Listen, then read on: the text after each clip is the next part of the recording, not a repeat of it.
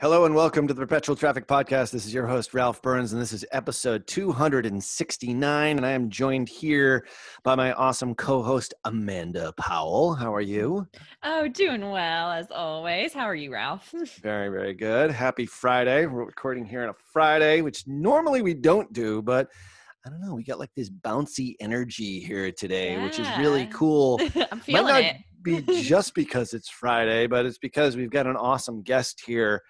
And his name is Manuel Suarez. He's the CEO of Attention Grabbing Media, which is a marketing agency that helps businesses provide value for their customers, establishing a strategy to reach their ideal customers. What that all means is we're going to be talking about how they actually do it with a 7-step process that allows you to penetrate social media in highly competitive markets. It's actually not as competitive as you all think it is, but some people tend to think that it is.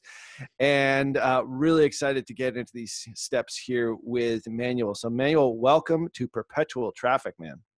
Ralph, Amanda, it is an absolute pleasure for me to be here with you guys. That's for sure. Yeah, it's great. We were actually talking before we hit record today. We sort of know each other kind of virtually through conferences, and that's kind of the way that it is in this industry. That's right. And it's sort of funny because we were talking about this with we had an agency customer call right prior to this. We were all talking about, like, well, all these things like Zoom and doing things virtually. You have a part of your team now is virtual. Yep. Some are in a physical office. Like, all of this is sort of second hat to us in this tiny little digital marketing world. But outside of it, we're like the leading edge, like the bleeding edge. And people really want to understand like all the stuff that you do, not only on digital, but how to run a virtual business and sort of, work things like Zoom, which we always seem to sort of have a problem with every time we record. But don't know how it happens. Yeah, absolutely. But it's kind of cool that, we've been able to sort of create this industry, this digital marketing industry, which is now going a little bit mainstream here. So the things that we're going to be talking about aren't necessarily just for the perpetual traffic crowd specifically, but it's for anybody who wants to penetrate the social meteors, as Frank Kern always used to say when he was our longtime customer. But so tell us about like what you guys do at Attention Grabbing Media, which is a great name, by the way. And I know you sort of started similarly to how I did, just as a consultant, a small team. Now you've got, over 50 people and growing, and obviously really doing some great work for your customers. Yeah, thanks, Ralph. Question, are you 100% virtual for Tier 11? We are, yeah. You are, right? I started like that. Yeah. In all honesty, I have 68 staff as of today, as of this recording, and always looking for more and adding more staff because it's like you were saying on the intro, right now, this is such a hot commodity, digital marketing and understanding these platforms. And I'm seeing all these companies trying to pivot and shift over their energy towards this new world. And we have been positioned in this world for quite a while, Ralph, you longer than me. And I guess we got lucky, right? There's a quote from Seneca that I use a lot on seminars and webinars that he says, what does it mean to get lucky? It's preparation meets opportunity. In a way, we have gotten really lucky because I know I can tell you that I have people every single day trying to figure out themselves, how can they take a part in this world, even though people like you, people like Amanda, DigitalMarketer, like all of us have been preaching for so long about, hey, jump on the social media opportunity. Hey, there's an opportunity. It's a wave. Why don't you ride it? It's going to pass you by.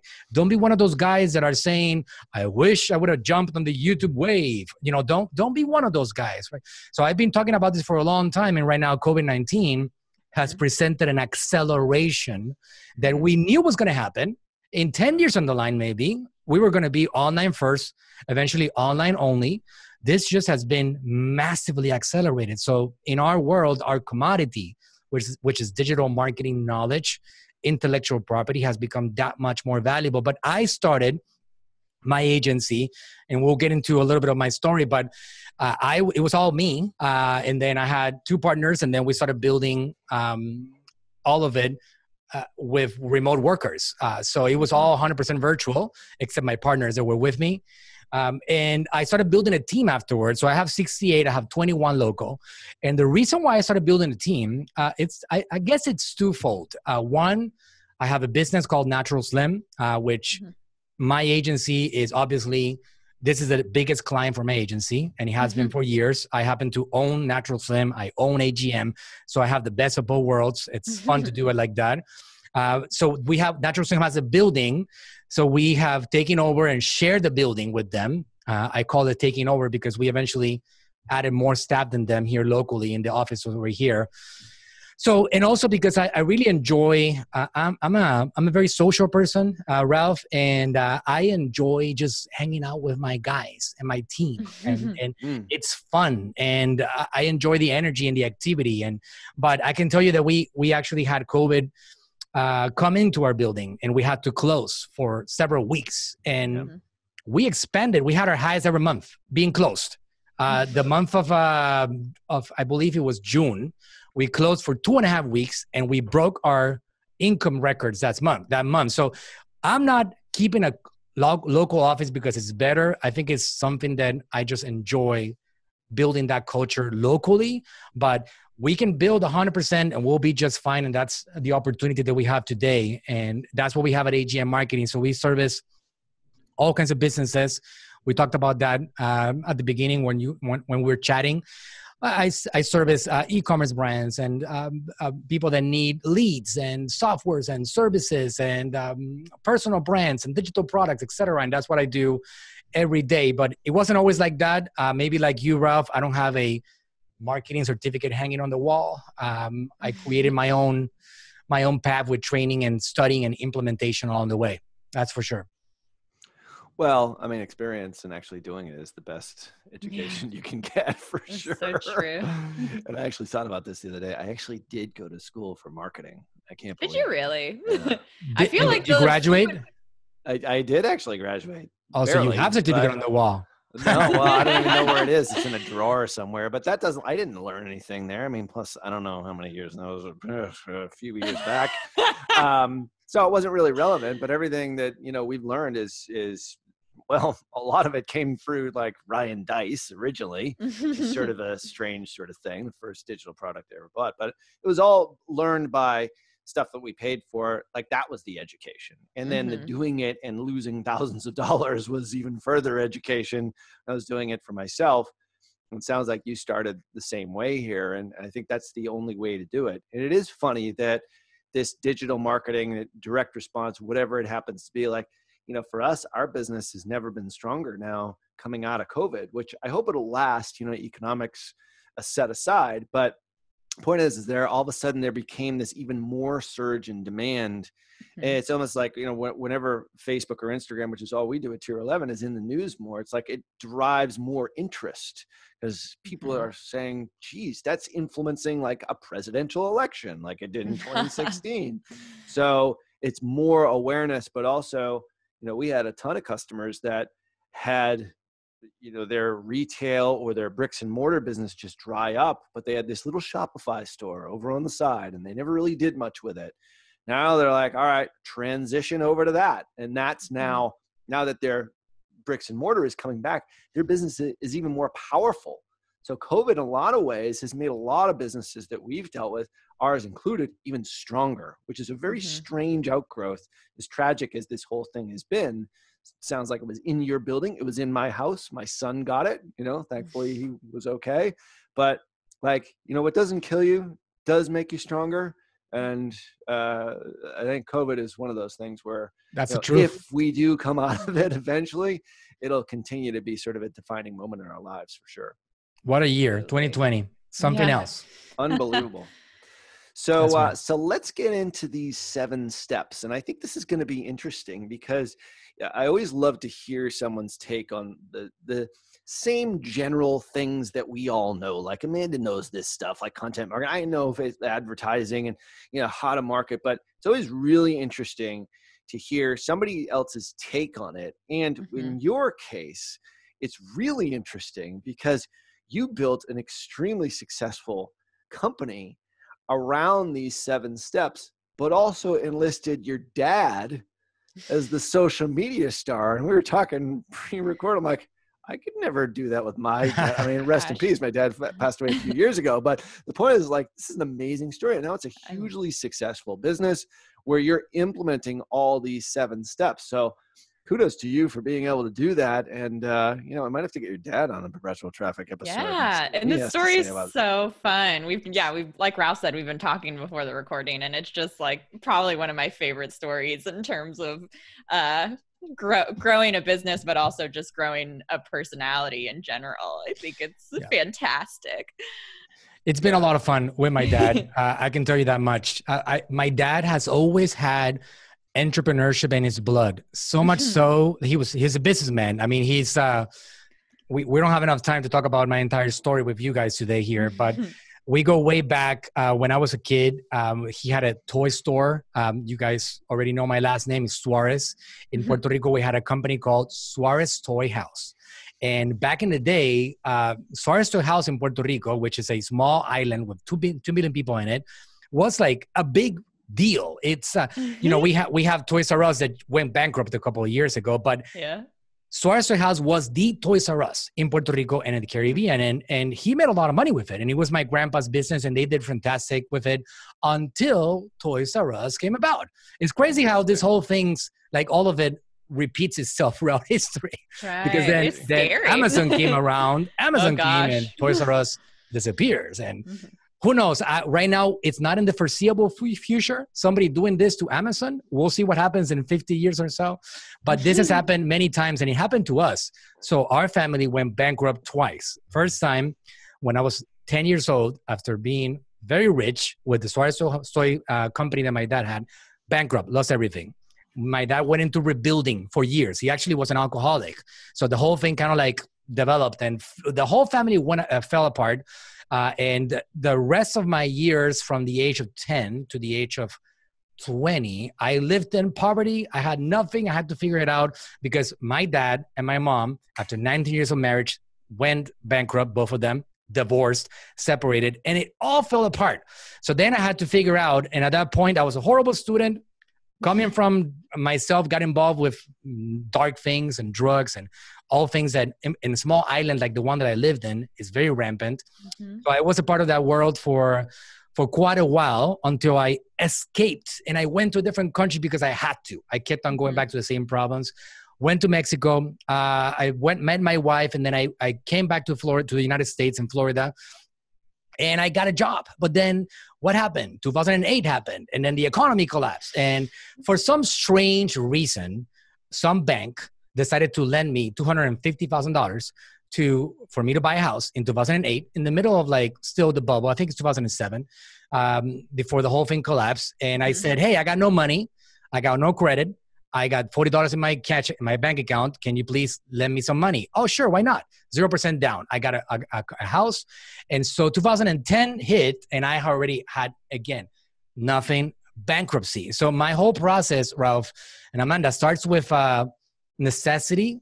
Somewhere in 2011, having lost everything and now having 3 children and looking at them and wondering, what the heck am I going to do with, I don't have Ralph's marketing certificate, not even in the drawer, right? I don't have anything.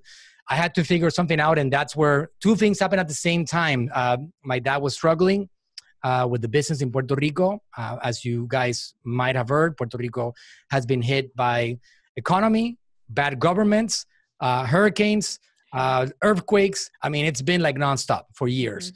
So the island was like in trouble, and my dad was losing his business, and I saw him doing a seminar, and I said, we gotta start. We gotta do this in today's world. And today's world includes, let's do a YouTube channel. Let's get you in front of the camera. And we started creating a channel called Metabolismo TV. And funny story, Ralph and Amanda, something that I got to give credit where it's due. It all started with Gary Vaynerchuk's book, Crush It. And studying the Gary Vee's concept of wine library TV, which goes in line with the first step of the formula, which is figuring out the superpower. And what we did was that we said, okay, Dad, what is your superpower? Let's see. What is your super skill? What are you good at? And if you don't know, let me know, because I'll tell you what it is. And he's like, well, son, he was 62 years old at that point. He's like, I'm getting old. And I'm like, okay, fine. But you have a certain passion. You talk about all the time. Mm-hmm. In dinner time, we're all tired of hearing of it. All your kids, we're sick and tired of it, Dad. And you don't stop talking about it. And I try to get you to get entertained with my children, and you don't get entertained. You don't care about anything except this subject. So what is your superpower? And he said, okay, well, son, my superpower is health and helping people improve their energy and their metabolism. Mm-hmm. Perfect. You got it. We're going to go down that route. And we put him in front of the camera. And for a good 6-9 months, he felt like this old crazy man that nobody was watching, that nobody was paying attention. And we just kept on doing it, which is, Ralph, you and I were talking about your episode number 269, which is this. That takes persistence. You got to be able to put your head down and do it without having to, how many comments do I got? How many views? How many subscribers? And that is where a lot of people fail at. So this step right here, which is the superpower part, you got to be willing to go through that process. If you really care about it, you got to be willing to put your head down and work, because if you don't, everything else will fall apart. If you're looking for income in the next 2 months and you won't make it unless you generate that income, then, might as well go get a job and go down a different route, because it is a competitive market out there, but anybody can make it if they just go down the route and persist. Some people are going to make it faster because they're better than the other ones, and that's a fact. Some people are natural. My dad kind of like evolved and he became a natural, and I think that's 2012 when we created the channel. 2015, after 3 years of hard work, we celebrated 100,000 subscribers on his YouTube channel. 2015, 3 years later. Fast forward the story, we crossed 3 million subscribers a few weeks ago. Social media, he's an international powerhouse. This guy has influenced the lives of millions of people. Our business, which was going broke in Puerto Rico, barely generating $100,000 a month, and dying because they were spending $120,000 a month, now is going to cross $50 million this year internationally, just $25 million in the United States alone only.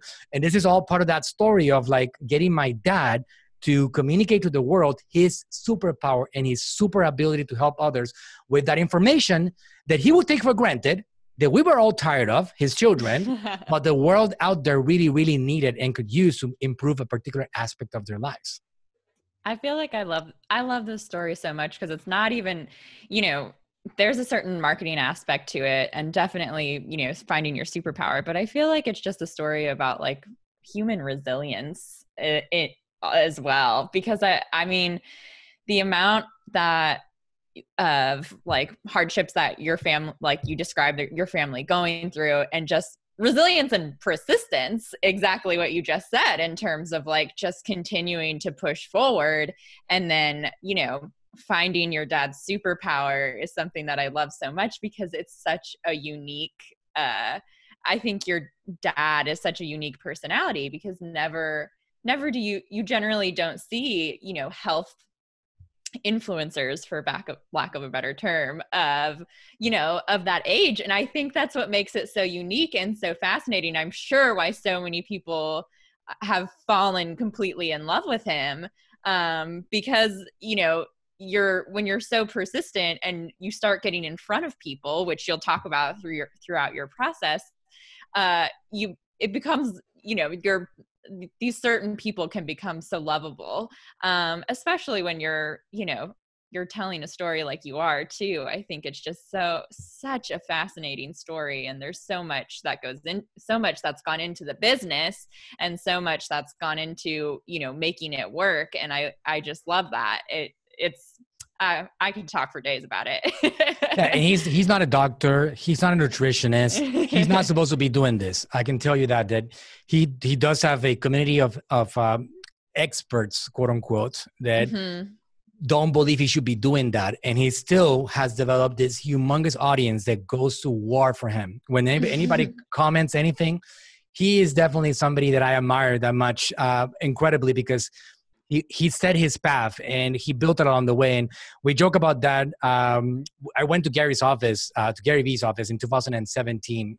We are actually one of his episodes called The Daily V's. I think it's episode number 37 called Jersey Boy or something like that. My dad, myself, and my wife, we went to Gary's office. We had a meeting one-on-one with him. Long story for another day, but one of the things that we told Gary joking is like, look Gary, and 𝗙𝗢𝗥𝗡 was there, and we said, we copied and pasted. We plagiarized you in and out. Your channel was called Wine Library TV. Our channel was called Metabolismo TV, and even the look and feel of the whole thing. And he was like, I love it. I love the execution, right? So we got motivated and inspired with that route. But it's incredible. Yes, what we've gone to where we're at today would not have happened, Amanda, if it wasn't for pure, sheer motivation to survive. We kind of had to, like, it's or else, right? What do we do to have a better quality of life for ourselves? At this point, we do what we do because we're into now helping people. A lot of people say that, it's a cliche, like, oh, I'm in business because I want to help people. Not really. The beginning story of your business creation is generally, I need to improve my quality of life. But then as you transition and you have developed your business and you're doing well and you don't really need anything else anymore and you have everything that you could possibly need and want, then it could become more of a passion, which is where people like my dad is at. I'm getting there. Like, I'm into helping people and providing value and less like doing other things. And I think that road is a really clear road for anybody to be able to grow a business if you really have the intention, pure at heart, that you really want to create a difference with people along the way. That's your superpower, and that's what you got to figure out. So how do people figure it out? And we're sort of into the first maybe 1 or 2 steps here. We've sort of gone into as far as like how much content you guys have created around his personality and his passion. But you obviously looked at him and stated, like, I know what your superpower is. Because you were so close, and obviously you were the recipient of his lectures at the dinner table, which, I've done that myself to my sons. But the point is like, you did it, you identified it to him. For the listeners of the show here, how did they identify their own superpower to really get to step 1? Because all the other 6 steps really flow from that. What would be your recommendation? Right. What is your message? How does your business help people? What is the reason that you got into business? What is what you consider to be your ability? What are things that you consider to be skills? How can you make somebody else better with your products, no matter what that is? Are you an entertainer? That's a superpower. Are you somebody that inspires people? That's also a superpower. Are you an educator? Like I consider myself, I wish I could consider myself an entertainer, but I try to be funny and it doesn't always work out. So I'm going to skip that part. I'm an educator. And people like you, Ralph, yourself, you're an educator too. You know how to break down and, for example, find somebody that has an ability to market products or services and ask questions and break it down and also build your organization and your agency and deliver quality products. That is a superpower in itself. And I think anybody that has a business generally takes it for granted. I mean, even, for example, if you go into something as boring as accounting, taxes. Well, man, sometimes, I don't know about you guys, but when I talk to my accountant, he blows me away. He gives me a whole email, right? Like right now we were doing, I told you guys a story about, things that we're handling legally. I'm not going to get into with like my dad or like, setting up our future, right? And that we're with the CPA and we are with lawyers and we're going over the details and they write me this whole explanation as to what could be done in regards to the laws, Puerto Rico laws, United States law, estate laws and taxes and gifting and all that stuff. And they break it down. And after I read it, I don't understand a single word of what I just read. And I replied to the email and I said, all right, guys, I'm going to ask you for a favor. Can you please, and I am paying them a lot of money, right? Because these guys, they sit down and they break it all down and they're going to send me a bill. So I say, can you please explain in a few sentences what all of this means? Sorry, I couldn't hear what you said. Oops. I think that's my watch right here. That's Siri. Sorry, Darren. Siri wants to participate. So I asked these guys, right, my lawyers, I said, can you guys explain in just a few sentences, as briefly as possible, what it all means? And then they come back and they explain, Manuel, what this all means based on the article such and such and such, and based on this particular section right here, is that Here you go. And I'm like, wow, that's amazing. These guys just saved our business millions of dollars because they discovered something that I wouldn't have discovered. And sometimes you don't know what you don't know. And that is so incredible that, you know, you miss out on opportunities because you think you know it and you don't. And something like that, which is a boring subject, you can find a real superpower that really helps people. And let's say on that same example, Amanda, like talking about content, on that same example, you put this accountant in the CPA to start teaching people about these things, you're going to get an audience. You're going to want to learn about it. I wish that I had, Ralph was saying at the beginning, like, it's not really as competitive as you think. It's right. You're absolutely 100% right. I wish that I had a CPA teaching me about wealth building that can really give me a breakdown. And whenever this person has a service to offer, I wouldn't even go anywhere else. I would go to that person. There's not enough of that. There's not enough of these professionals that are well educated, that are well informed, that have knowledge that they take for granted, but we wish we could have. So my recommendation to anybody that's listening is that you got to figure out, what is the purpose of you having that business? Why did you get in it to begin with? Do you have an organic garden and you sell organic products because you believe in the nature and you believe that you're going to be able to extend the longevity of somebody's life? Well, that's a huge superpower. And you got to talk to people about it. And you can either write about it, or you can create a podcast, or you can do videos, or you can do infographics. There's so much that you can do for you to communicate that superpower. And in the long run, if you do things right, if you continue listening to Perpetual Traffic, if you get educated, well, you're going to know what to do with these people that are consuming your content. And that's the number one thing that everybody needs to understand. And it doesn't happen overnight. That's for sure. It never does. And it's interesting because, I mean, this podcast, you know, your YouTube channel is all really one and two of the two steps. Like, for example, we just decided, well, we're gonna do a show about traffic on a podcast. That's all we do. We obsessively communicate about it, the thing that we're highly passionate about. And I think we're, you know, based upon the listenership, people seem to understand what it is that we're saying and get some good results based upon it. But it is kind of just that simple. It started with an idea. You know, we first started this show. It's like, what do we really love to talk about? What do we do that we're highly passionate about? And even though there were other Facebook and Instagram ad experts, other, you know, traffic experts that were out there, our voice is different than everybody else's. And that actually cuts through the competition. And your dad, for example, is, you know, a guy in his, you know, mid to late 60s, maybe 70s, I'm guessing. Like, his approach is different than all the other people that are out there talking about metabolism or diet or health and wellness. And that's your superpower. And that also makes the market less competitive as a result, because nobody does it the way that you do it. Right. And I rinse and repeated the process again. It's not like I got lucky one time with this process and, oh my God, I'm so lucky that that's my father. And, you know, it's not for any skepticals out there, which I know, you know, we could be skeptical sometimes, especially of the subject of marketing.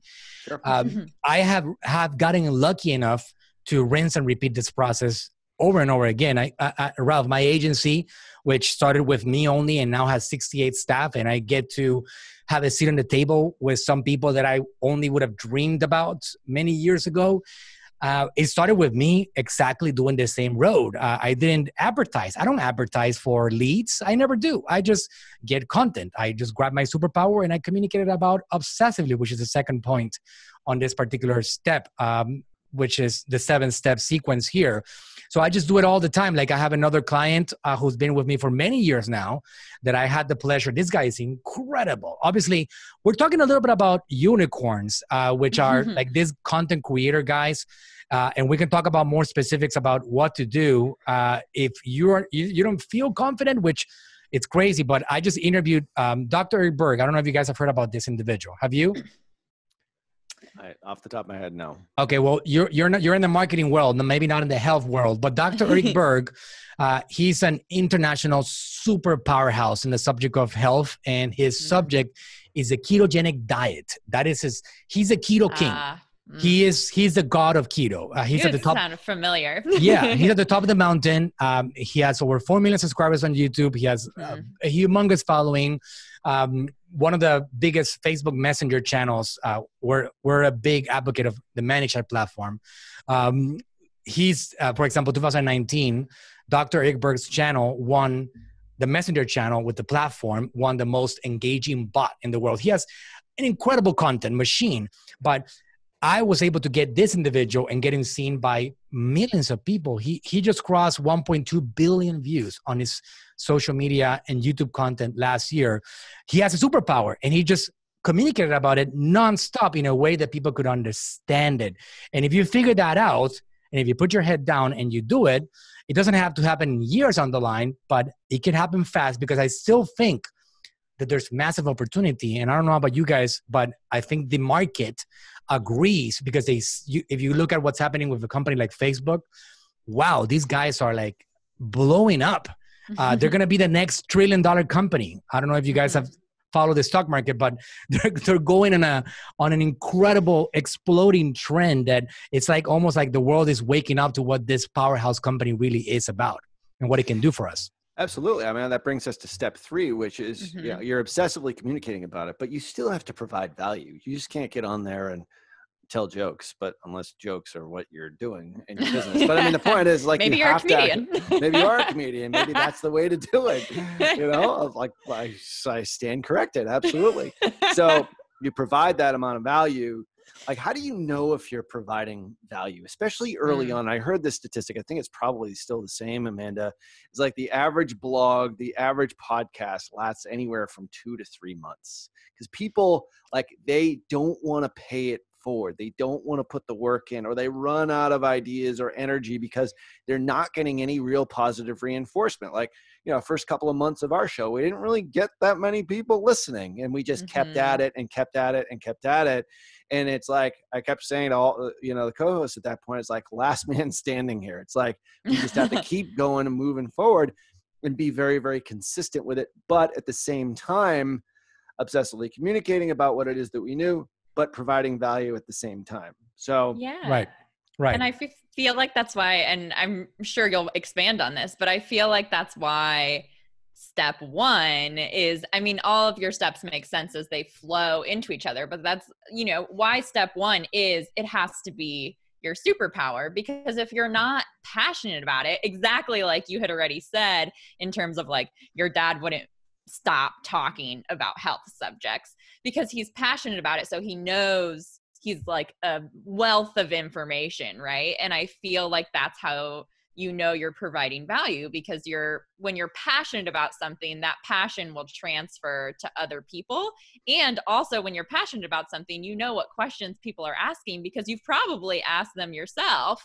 And, you know, in terms of like being an SEO geek on this side of things, like when someone asks me an SEO question, you can generally answer them because I've nerded out on that subject before because I'm passionate about that particular subject. And I think that's exactly what you're describing with your dad, is he's so passionate about health that when he talks about it, that passion comes through, which is why it can't just be something that you know, hopefully it's not something that you're mildly interested in. It's something that you can really get behind, because when you get behind, people will start to feel that momentum that you're pushing, because, you know, other people want to be passionate about something too. And if they're seeing, you know, your passion and your drive and, you know, what you're actually providing something that's extremely valuable because, you know, you've lived and breathed it for however long, that's what's really going to like stand out, you know, in the competition or make you stand out. It's what makes you unique, which is why Ralph was saying there's not necessarily like how much competition is there really when you're focused on something that makes you or your business completely different from everyone else, right? 100%. And the other thing about that, Amanda, to complement that point, is that we don't really understand our true abilities until we discover them. It's incredible. And we go through that, yes. You know, I remember my first podcast, because I have a podcast too. And the first one I've been doing, I think for 3 years. You guys, absolutely trump my consistency in a big way. But I have podcasts too, and I provide value in it. But if you go back to my first ever episode and you compare it to the way that I am right now and my delivery, it's gone through massive transformation. So the transformation as a content creator, as an individual providing value, is inevitable along the way. So what I like to tell people is like, look, that first year when you're doing it, or the first 6 months, you got to realize that it's not really for them. It's more for you, because you want to get used to your own voice, your own value, your own communication, your own look and feel and all of it. And I can relate to that, because I didn't feel that I would be good at, for the first time that I ever got on, and actually my first ever live seminar was in January 2017. And the reason why I had a seminar, which was in Las Vegas, I had an e-commerce friend. He was actually one of my mentors. His name is Ben Cummings. He would teach me about Amazon and learned a lot of things from him. He's a good friend of mine now. He saw my expansion and my results. And because of that, he said, can you come speak? And I said, can I really do that? And I did it. And I created this crappy presentation that looked horrible, which was, right now I can just look at it and put it in a museum, like my first ever webinar or seminar. Whoa. It was absolutely horrible. So he put it there. I got on stage, and for a full 10 seconds, it felt like it was 10 minutes. I was wondering, what the heck am I doing here? I'm about to get down, and I'm looking at those people listening to me. There's 50 of them there. I don't even know. I don't belong. You get all these feelings of like insecurity. I don't know. So far, it feels like everybody that I know of goes through that. I was interviewing Dr. Berg. I have my own weekly show called the Social Marketing Hour, which I do on Facebook Live and YouTube Live. And I was interviewing Dr. Berg as a content machine that he is. And he told us his story, even though I worked with him for 4 years. I never knew this. Content machine. All right. This guy, 3,000 videos, incredible individual, such a content producing machine, which is unheard of in this world at the level that he's at. There's very few of them like him. He did public speaking, fear of public speaking training. He was so afraid of the way that he would speak that he would go out and get drunk afterwards to deal with his like things that you don't even know, right? So it's very normal that any of you guys that are listening to us right now, that you're wondering, do I even have this in me? Or is it even possible? Or should I be a personal brand? Or should I just do, well, obviously there's other routes. You can be a podcast host. That's such a good opportunity right now. You can be a writer. But somehow, either you or your team around you, you must create a superpowered team of providing value, especially in this world right now, which there's opportunities, a lot of them, but there's also a lot of skepticism in regards to brands and products out there. And if people don't see you before, if they have not been in contact with you, I mean, I think on a recent podcast with you guys, Ralph, I heard one of your experts or yourself talking about how instead of 7 touch points right now, we kind of have to touch them, 10, 12 times? Or I don't know if it was you guys talking about that, but we have to have multiple touch points with people right now to get them to trust us. And now more than ever, and this is a roadmap to accomplish that when you present an offer, which is the last step, which we will get to, hopefully, right? When you present an offer to these people, they are more receptive. They can listen to you. They can listen to the offer because it's not like completely stranger to them. They understand that you've been down the road with them and you communicated and provided value along the way. And you have to kind of build that along the way more than ever right now, more than 2019, because we have the situation right now, which who knows where it's going to end. There's a lot of uncertainty right now in this environment. Yeah, absolutely. I love what you said. The first 6 months are for you because you really do have to get good at it before and be comfortable in how you actually deliver. It does, whether or not that's the whole 10,000 hour rule or whether it is or not, I'm not really sure. But the point is that's, between that 2 to 6 months is when people typically give up. But if you can break through that, that's really for you perfecting whatever medium it is, whether it's YouTube, whether it's podcast, whether it's blogging, whether it's, you got to find your voice. And then after that, it's for the audience. So speaking of audiences, I think we're at step number 3, going to step number 4. Step number 4 is build audiences, and then we can get into like how we actually kind of monetize that. So let's talk about step 4 here. Right. Well, this one goes hand in hand with the pay to play concept, because let's say that you have a social media following. Like, let's talk about the example that I just incorporated in my dad's brand. We have a company called 𝗟𝗘𝗥𝗡. It's an e-commerce brand. We have 50% of our business is on the internet. 50% of our business is over the phone consultants. We have 50 consultants in the USA, and they're taking orders all day long from what we're doing on social media. We drive traffic to the call center, and we drive traffic to our Shopify channel, which is us.naturalslim.com. It's all in Spanish. For you guys that want to check it out, we are servicing the Spanish world. So if you don't speak Spanish, I don't recommend that you go in there because you will not understand it. There should be a button somewhere to translate it in the website, but we service 99.5% of our audience is Spanish speaking. But what we've been building this audience for years now, since 2012, as I told you guys, building this YouTube audience.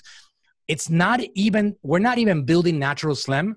We're building Metabolismo TV, which is my dad's content. And we don't ever make my dad a salesman. Never, ever. The selling happens behind the scenes on social media, on retargeting, on Google Ads, etc., all over the place. And then we bring them into our call center and our shops. So we have audiences that we have been building for years. Now, let's say that a lot of you guys, which I understand is a lot of us, you're starting in the social media world, and maybe you don't have audiences built out yet, and you open up your Facebook page yesterday, and you know organic reach has plummeted, and you know that building a following, it's going to take you a while, and it's going to be close to impossible. Sometimes people tell me, Manuel, I've been doing 17 posts a week, and I still don't have anybody, and I've been doing this for 16 months. Well, this is the reality of today's environment. You have to also pay to play. And those of us that have been around long enough, you know that the organic opportunity is not there anymore the way that it used to be. Now, that being said, powerhouse brands that are established right now, like my father, if you check out our organic content, we reach millions of people organically. But that's because we are already established and because we have a lot. So if you're not there, then you got to understand that at this point, you're going to have to invest some advertising dollars in getting your content. And hey, this is the Perpetual Traffic Podcast, right? So you guys are already educated a lot on the business manager world and how to use it. So at this point, you got to look at that superpower. You got to look at that obsessive communication about it. You got to look at that value that you're providing. And then you got to literally invest some advertising dollars in getting that content seen with a guaranteed negative return on investment. Guaranteed. You're not going to make any money. And what's the purpose of that? Well, as we know, we want to build audiences.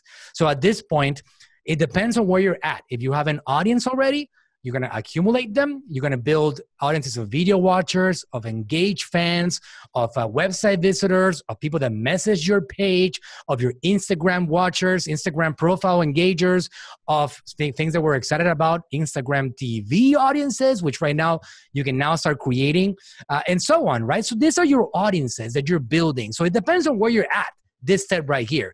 If you're starting off, you got to have to put some money aside for advertising, knowing that you will not ever get it back, with one purpose in mind, to build an audience so you can continue with the next step. Because without this being done, you got nobody to present your offers to. And that's one thing that you got to figure out. If you put some money to play, then you generate some audiences, you generate some video watchers, you do some testing. As you guys know, we're experts in that world. You might know what your audience is, but in reality, you don't. Facebook will find it for you if you test it. So you might think like, I know my audience is like the 25 to 27-year-old, and they are like in the 10% income range. But hey, in the end, the audience that you expected to get the least performance from is the one that over delivers, and you never know. So you got to put some money to work so you can find out who your audience is. And this step right here is getting those audiences ready for the next step of your formula. I feel like I can talk till I'm blue in the face about the like ever ongoing like relationship between organic traffic and paid media and how correlated they are, and how the amount of money that you can spend on advertising is directly correlated to the number of organic sessions that you're going to see, not just on social media, but also on your website. And building these audiences, putting that money behind, trying to start building these audiences and seeing who's really going to resonate with your product and who's resonating with your brand, is not only just to start gaining this organic traffic, but it's also just helping you build authority. And when you start to build authority, this is why it's so correlated, right? Because when you start to build that authority, then you start to get more free traffic, more organic traffic. But you can't build authority until people, which is exactly what you were talking when we were at step 3 about providing value. People have to trust your brand, but they can't trust your brand if they've never heard of you before. So you have to go in and start doing the work by building the audiences. It all makes, 100%. Yeah. 100%. And then once you start creating those audiences or building those audiences, which does take time, and it's going to take probably some money too, but not too much. You can do it on $5 a day on Facebook just to start, or $1 a day, as Dennis Yu talks about all the time. Yeah. And then you can actually pull them into your world by building your lists, right? And that's step number 5. Correct. At this point, you got to get creative, and this requires some architecture and some understanding of platforms. And it doesn't matter which ones. There are many, many tools out there. And in the world of marketing, you got to find a couple of them and master them. I am particularly very into the world of ManyChat. I have grown with them for years. I'm one of the top educators in their field, and this is a platform that I've mastered with my team. I'm a big fan of it. I also use ClickFunnels. I also build websites, and we do a lot of different things, but you got to find one that you can utilize. And why is it that you need this? Well, because how many influencers out there have 1 billion views, have so much attention, and they don't really know how to run a business. They're starving. They are struggling. I know many of them myself. They personally come to me saying, Manuel, I don't know how to pay my rent. And I'm like, well, wait a second. You got 1.5 million followers on Instagram. Are you kidding me? Well, they don't really know business. And this is where they get stuck. So at this point is where marketing starts becoming that much more important. And you got to start mastering a platform. And these platforms have learning curves, and you got to understand them. And they're not really complicated. Talking about a platform that I love, of course, ManyChat. Back in the day, Ralph, you've been in business long enough. You couldn't move things around and program flows and architect sequences as simple as what we can do right now. Right now you can build a funnel like that, and you can build like a series of steps. And technology has gotten to a point in which it is so easy that really excuses should not be valid. You just have to stick with a platform and just run with it and master it and get better at it. Just like LeBron James shot that basketball over and over, and we learned how to ride a bike and so on. You got to just get a platform and master it. And why do you need to master a platform at this point? Well, because you need to generate leads. Because this is one of the major weak points of any business out there. The idea that just mastering social media is going to be enough to be able to scale to the moon. And I am guilty of that myself. I used to think that I was going to be able to direct response market the heck out of people and just get them to buy our stuff directly from Facebook, bring them into my shop and have them purchase all day long and get an infinite ROI, invest $1, get $1,000 back. And I thought that I was absolutely superpower to be able to do that thing. And I was proven wrong. What has been proven right is the old marketing adage that the money's in the list. And not only that, the money is in what you do with that list. So at that point over here, you got to figure out, once you have an audience, how do you bring them into your world? And I can tell you very simply, a few main ideas that I put together, because this also goes in line at this point of the sequence. I don't sell anything yet. I still give them value. And I don't like to use the word freebie, but I really want to give them value of something that otherwise I know should be sold. It's like real value. So for example, a course that you're going to give out, if you're a digital product, you're an educator yourself, give out your best content for free. If you can do a quiz, quizzes are hot.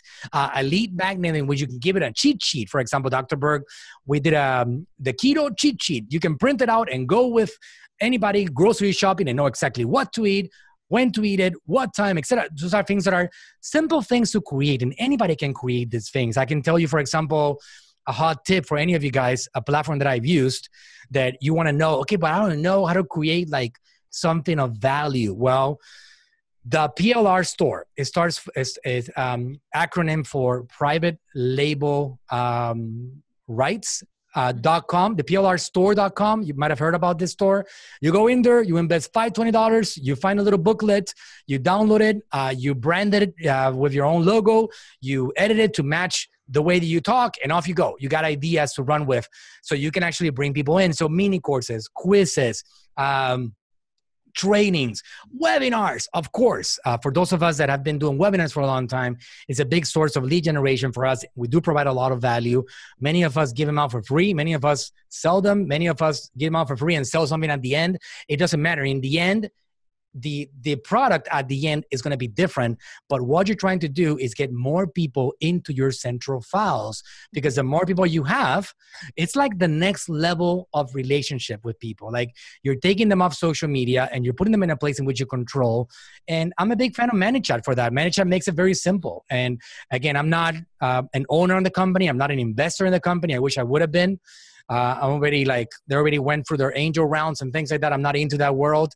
But ManyChat is a very simple platform for you to create multi-channel conversations, generate email leads, phone numbers, subscribers on Messenger, and just bring them into your world so you can continue engaging with these people beyond social media. And at this point, you create your strategies to retarget these people that have been consuming your 1 through 4.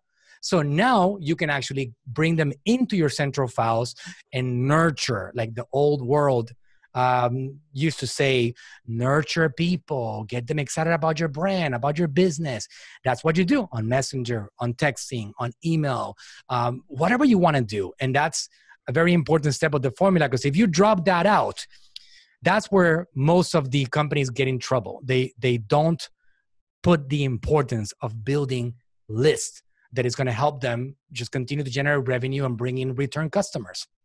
And this is the value journey worksheet from Ryan Deiss in a lot of ways. I mean, it's you're describing it in a slightly different way. This is the subscribe step. It is actually important. You gotta, you can't propose marriage on the first date, is what he always says, which is one that always sticks in my mind. But the point is like at a certain point, you have to actually give up some of your information, like just creating audiences, website custom audiences. Engagement audiences on Facebook video ads, engagement audiences on YouTube, subscribers on YouTube. At a certain point, you've got to pull them into your world and make them your own. And you can do that obviously with a tool like ManyChat, or, download the free worksheet, exchange my name and my email, because it's part of this sort of value journey worksheet, ultimately to get to the conversion and, then eventually sort of ascend them into other products or have them be brand advocates for you sort of at the end of the stage.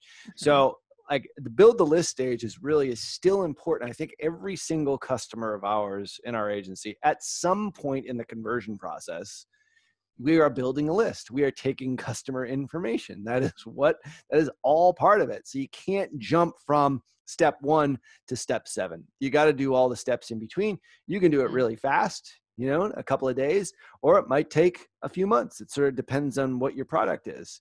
So after you build those lists, then what? What's step 6?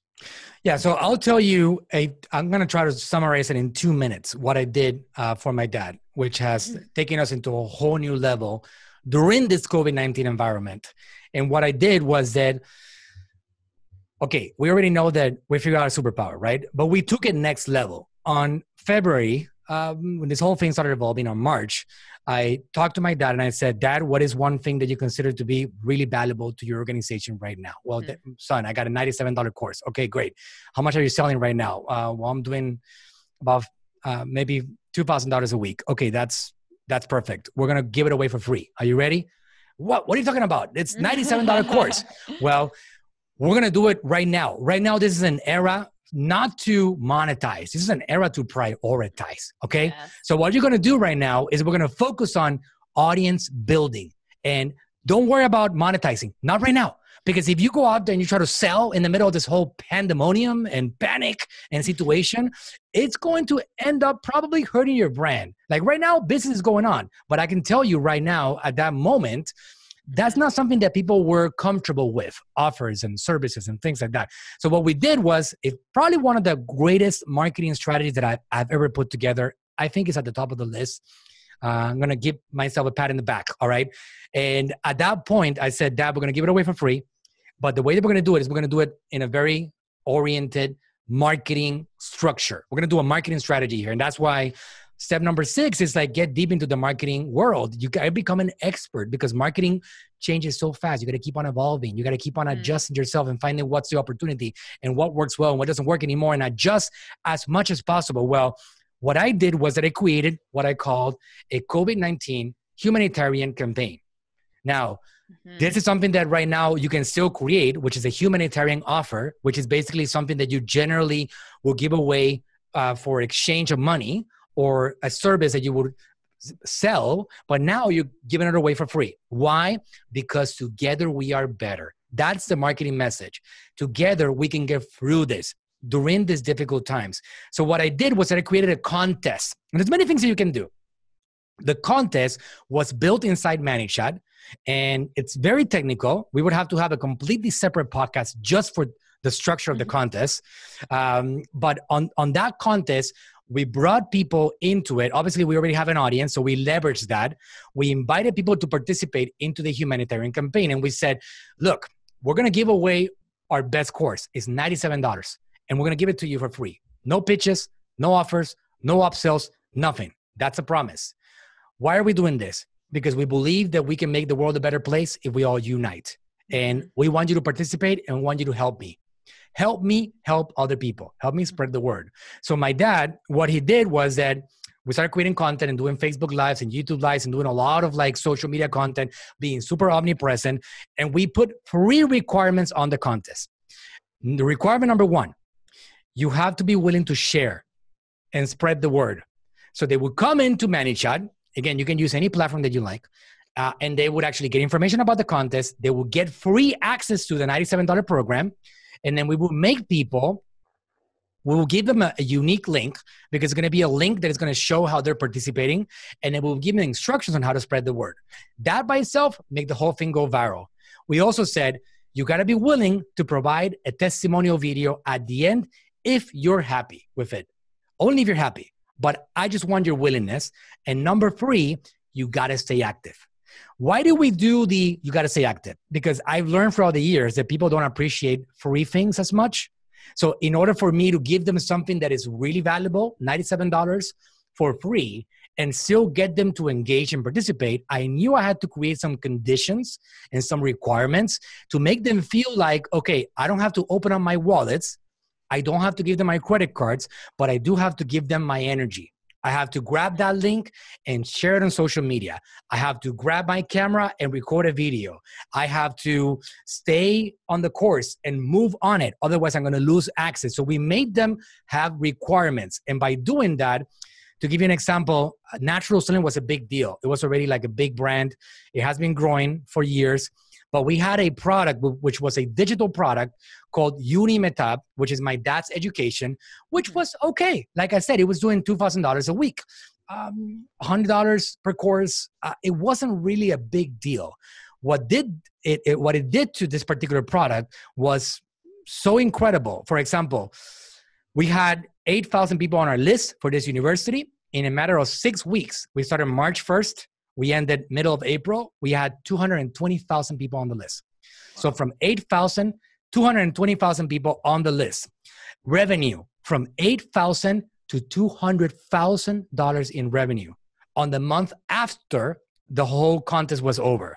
Mm-hmm. Simple. It was a marketing strategy. One of the main things that I learned from my dad, Ralph and Amanda, was that any war in this world has not been won with individual battles. It's been won with a strategy. if you got the right strategy in place, you're going to be able to take over the world. So for about 6 weeks, we ate rice and beans. We took deep breaths.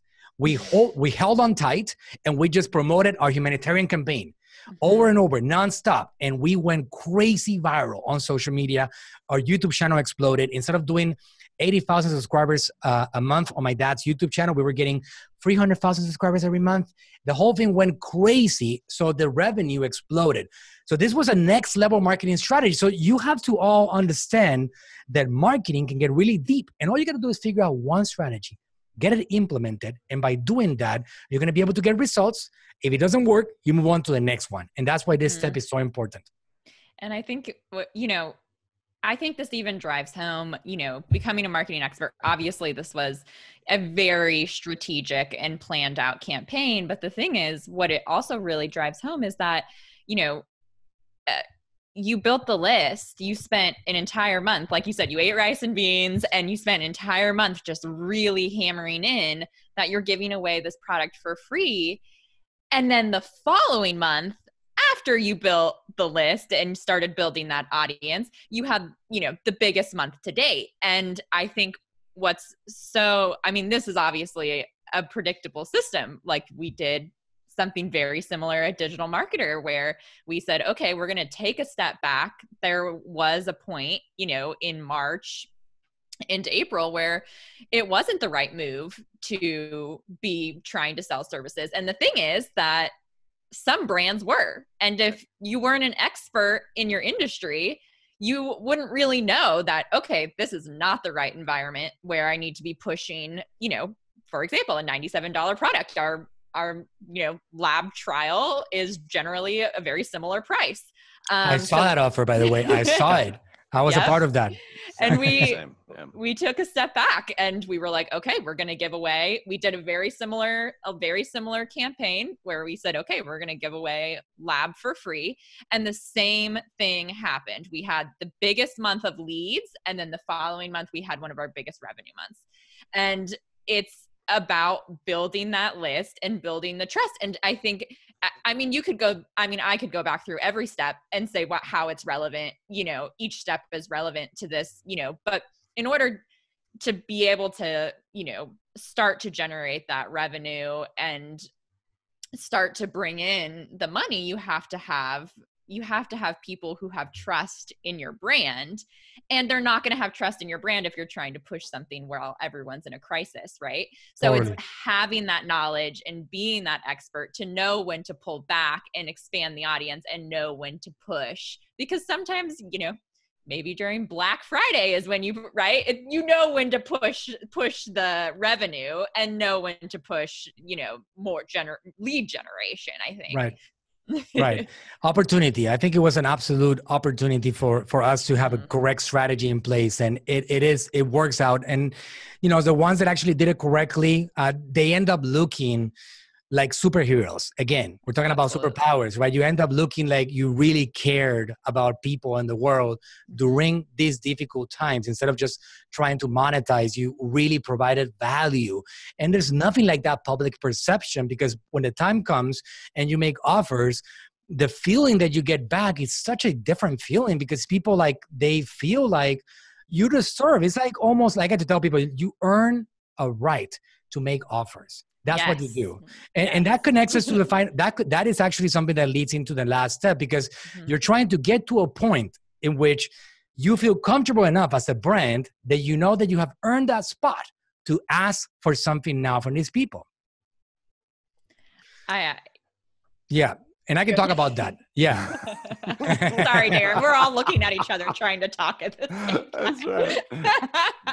Which leads us into, I'm the guy who keeps things going. That's right. Which leads us, sorry about that, Darren, if you could just edit that out. Which leads us into step 7. So finally, we're going to make some money here. But let's keep in mind, your strategy was not contrived. It was like when DM did what they did, and I don't know who made that decision to give away such a tremendous amount of value. yeah, it was a smart marketing play, but it was also the right thing to do. Yeah. Sometimes the right thing to do, guys, is to actually sell your products on the back end of some pretty nice goodwill, because it's the logical next step for them, and never apologize to selling to your market.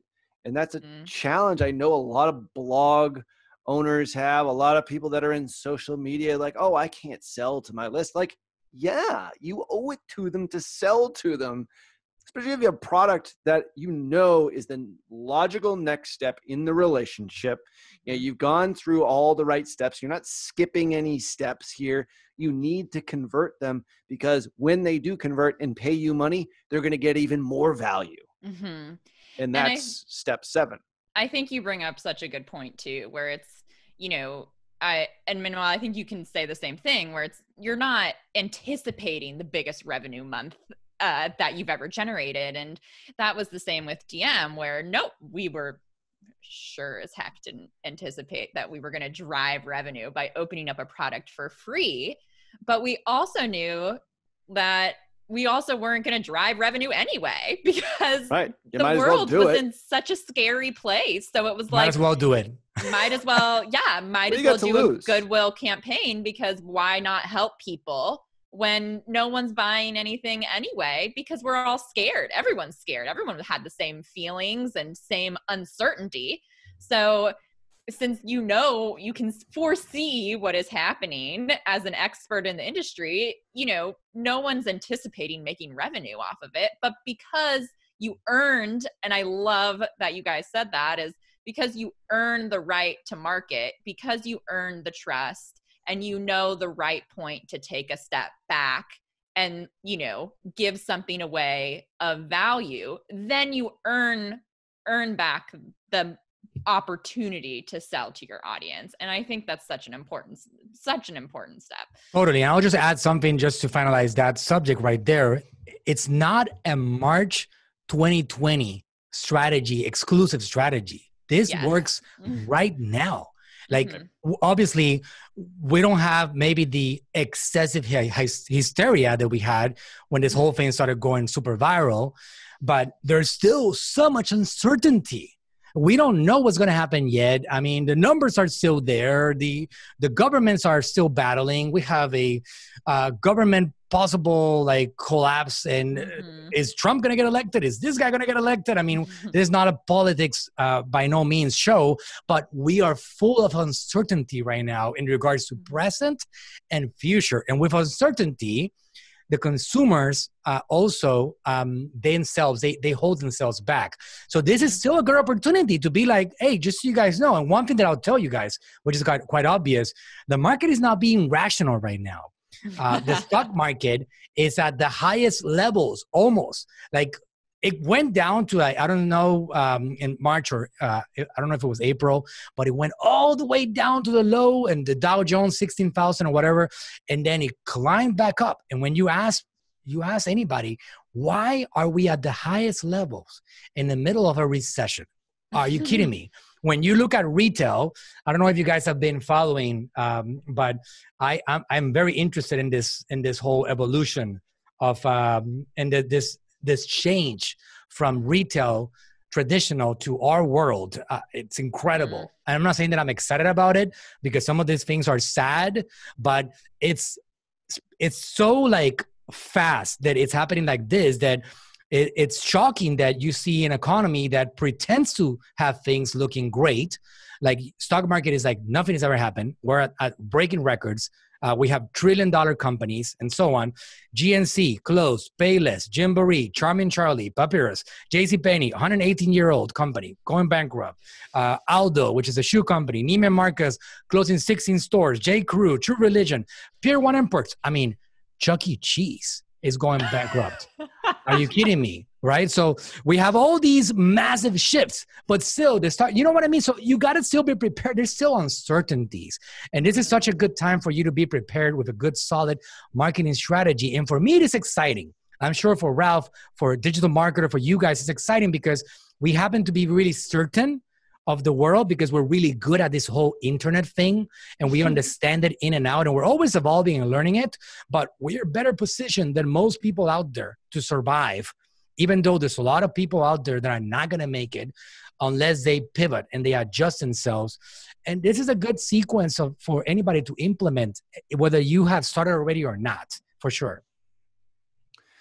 Yeah, 100%. It's there is a lot of uncertainty out there, and I think even when this thing started, we talked about it a lot here, and I know Ryan talked about it a lot. Like, you can't stop marketing. You can't just sort of give up and give in, and especially if you're digitally based, you're in a unique position because we are going to get out of it eventually. And whether or not the money dries up is sort of the question, obviously, here in the US, and to what effect the 2020 elections will have on that. Like, we really don't know, but you can control all these 7 steps here. And that's the thing. Like, if you start doing this now, you're going to create an incredible foundation for 6 months from now. This is not like you're going to see value if you're starting today within a couple of weeks.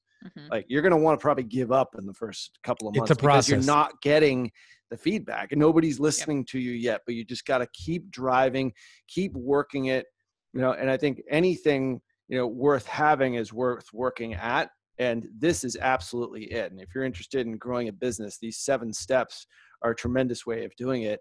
You did it obviously for, your brand and your father, and do it all the time with customers in the agency. Correct? I do. It's something that we implement. I actually make it mandatory for my account managers to figure out this particular formula, this sequence for any particular client, because everybody can figure out. And I know no matter who you are, you absolutely can find out all these steps that lead into the reason why we're all in business, which is being able to monetize, generate income, and help people along the way with our products and services, and make an exchange with valuable products. That's the final step. You make offers to these people that are coming through these sequence 1 to 6. And when you make these offers, they are going to believe in you and they're going to buy things from you. And like Ralph said, it doesn't happen in the first couple of weeks. Guaranteed it's not going to happen. I don't know, maybe you're like Justin Bieber and you're going to be able to go viral fast. If you're not a Justin Bieber or one of these very special people in unicorns in the universe, well, you're going to go for a roadmap that we've all traveled. That's for sure. And you gotta just be willing to go for that process, and you all can make it. And then you create those audiences and sell to people, and that snowballs. And that's how you do business in this environment. Absolutely. Well, this has been tremendous, man. I'm so happy that you came on today's show. If they wanted to find out more about you and what you guys do over at your agency, where would folks go? Ralph, well, my agency is AGM Agency. Like you said, it stands for Attention Grabbing Media, agmagency.com on social media. I walk the talk. So I'm the first one to tell you that I don't present offers to people along the way. I just basically educate all day long as much as possible, hundreds of publications a week. And you can find me on Facebook, Manuel Suarez. You can find me on Instagram, Mr. Manuel Suarez, Mr. Manuel Suarez, on LinkedIn, Mr. Manuel Suarez, on YouTube, Manuel Suarez, and you find me there. I'm fortunate enough to not have such a common name. So if you search Manuel Suarez, chances are, even if you Google it, I'm going to be one of the first ones to show up. Yeah, easy to find because you're obsessively communicating about these steps. That's right. So, I walk the talk. Yeah, absolutely. Well, this has been tremendous. Really appreciate you coming on this week's show and being a sponsor of Perpetual Traffic for this month, which is awesome. And definitely check out everything that Manuel does over at Attention Grabbing Media. And we will leave all the links and all the resources that we talked about on today's show. There are quite a few of them in our show notes. So head on over to digitalmarketer.com/podcast. This has been episode 269. Manuel Suarez, thanks for coming on PT and bringing it today. Awesome. It's been a pleasure to be here. I appreciate you guys very, very much. Great. Till next week, everyone, see ya.